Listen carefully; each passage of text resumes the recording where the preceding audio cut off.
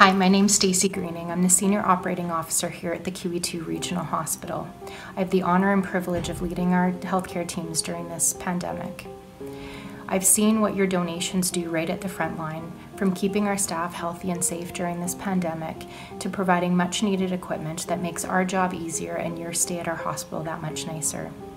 Our staff have seen and heard your messages of gratitude and thanks, from the bagpiper that showed up one Friday evening outside our emergency department to your messages of gratitude and support on our thank you boards. I can't thank you enough for the ongoing support you provide to our hospital, our staff, and our physicians.